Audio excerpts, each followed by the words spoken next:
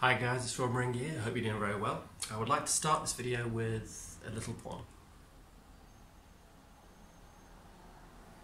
Thank you for indulging me there. So, today's video is called Hack Your Brain with Predictability During Anxiety and Depersonalization. So, I woke up this morning colossally low as low can be, unusually low, particularly low. But I got up and I did a bit of meditation, a bit of yoga, but then I lounged around for a bit with my attention not really on anything. But then I picked myself up and I forced myself to shave, shower, all that. And whilst in the shower, I broke my own personal record for longest time under cold water. It was probably 30 very slow breaths. You know. 30 of those. So you got the hot water, then that freezing cold, and then back to hot. And when I came out, I was different. Let me tell you, I was very alert. So this is just one example, or my example of why it's necessary to make life predictable, because it's seriously unpredictable and chaotic, and unexpected things happen all the time, as you may have noticed. You need to train your psyche, your being, your nervous system, your body in predictability and positive habits to buffer against that, and also just to maximize the way you be and live in the world, you know. An example of training your awareness or psyche or brain or nervous system or stomach, whatever it is, it's all of those. I say to you, find all the red you can in this video. I say find all the blue you can in this video. You know, I say find all the porn you can in this video. It's amazing what you can do and the plasticity of our brains and attention. So an example of this, hopefully you can't relate to, but probably a lot of you can. You see someone in the street who looks like someone who scares you or terrifies you, and your response to that is to feel fear or terror, even though that person poses no threat to you. But your brain is acting unpredictably, well, predictable, but you know what I mean. It's illogical, really, to be making you terrified of someone who doesn't even know who you are, let alone have any bad intentions towards you. You know, your brain is thinking survive.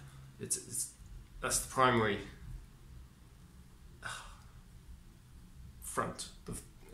the front line, maybe, of what's going on with us. Your brain's thinking survive. That's why it's terrified of the guy who the brain thinks might be the one who terrifies you, you know? Or why if the first time you try a cold shower it screams, no, no! Because it's thrown into unfamiliar territory and it becomes very alert and looking for new things and information, and it's just, it reboots and stimulates you. It might even reboot you at a genetic level. The cold shower thing. I hope to eventually, so after breaking my record today, I hope to eventually be able to totally relax instantly when freezing cold water comes in the shower time, because I feel that will be some kind of mastery. I'm some kind of hypocrite because I've let the derealization. Apparently it took longer than it does for most people, but I have let it limit what I do and where I go. I still see people, I still go different cities, I still see friends, I still have friends, I still see family, I still have family. But like I went to, before these symptoms hit, like 5 years ago, I went to India on my own. I went for a week to get back from band practice. I was that obsessed with music. Turkey for like 3 or 4 days, Morocco for 3 days, all for the same reason, on my own. A bit of anxiety, but no problem really. But now, it would be like going on a small dose of psychedelics, or what I've heard psychedelics are like. Anyway, so what underpinning all this is the need to stay focused, whether you're staying focused on working hard, you know, or it's the kind of easy, relaxed, playful focus when you're on Mario Kart doing the 30 seconds of Mario Kart that you've allocated yourself because you've done what you needed to get done during the day.